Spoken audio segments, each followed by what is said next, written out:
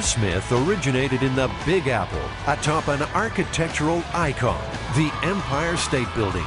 The myth is that if you throw a penny off of a building this height, that it'll either get going so fast that it'll embed itself in the concrete at the base of the building, or it'll hit somebody in the head and kill them. Adam and Jamie need to find out what is a penny's maximum speed when falling. In other words, its terminal velocity. Once they've done that, they'll shoot the coin at concrete, asphalt, and a head made from ballistics gel. It's time to see if Jamie's penny can achieve terminal velocity. The modified staple gun blasts the coin from 3 feet at the concrete block. Look, you can see the penny imprint. The penny traveled the 3 feet in 16 500ths of a second. The rig has shown that we can fire this penny at about 65 miles an hour, which is at the upper level of what studies have shown that the terminal velocity of a penny would be. So the test shows that a coin traveling at terminal velocity cannot penetrate concrete or asphalt. But what about flesh and bone?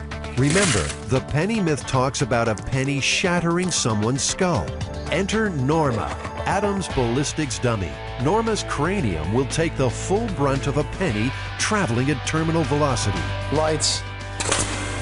Perfect hit. Lights off. Yep.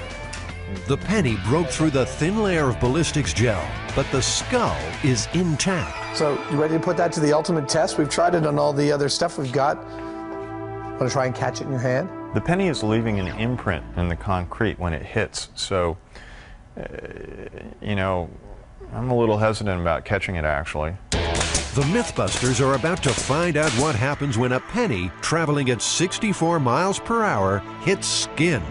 I'll do it. Okay. But you got to do it too, otherwise, you know, you're like a wuss. Okay, you first. Okay. Still a wuss. I'll kick your Penny for your thoughts right about now, Adam. I'm scared. Okay. 3, 2, 1. Ow! That didn't actually hurt that much. Well, Jamie, take cover, because Adam's taking aim. All right. Firing. And 3, 2, 1. Well, that seemed to work like a charm. Look at that imprint. You can clearly see where it hit. The penny is shot from the slot at almost 3 times the speed of sound. The high-speed camera result apparently is 3,000 feet per second. That's like a bullet. That's the speed of a bullet. The coin still did not end up embedded in the block. 64 miles an hour just wasn't enough to cause any kind of damage to a person. And then when we made it go almost 3 times the speed of sound, it still wasn't enough to break the bones. Yeah, I mean, the worst thing I can come up with is if you were looking straight up in the sky and you got hit in the eye, it probably wouldn't be very good for you. But even then, I don't know whether it'd take your eye out. I think we busted the heck out of this one. Myth busted. Yeah.